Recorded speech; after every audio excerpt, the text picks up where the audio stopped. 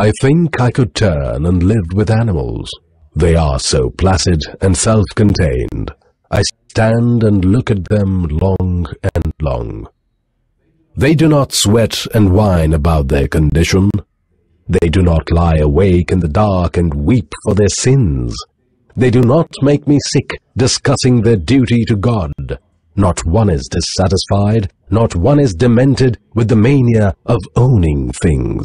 Not one kneels to another, nor to his kind that lived thousands of years ago. Not one is respectable or unhappy over the whole earth. So they show their relations to me, and I accept them. They bring me tokens of myself. They evince them plainly in their possession. I wonder where they get those tokens. Did I pass that way huge times ago and negligently drop them?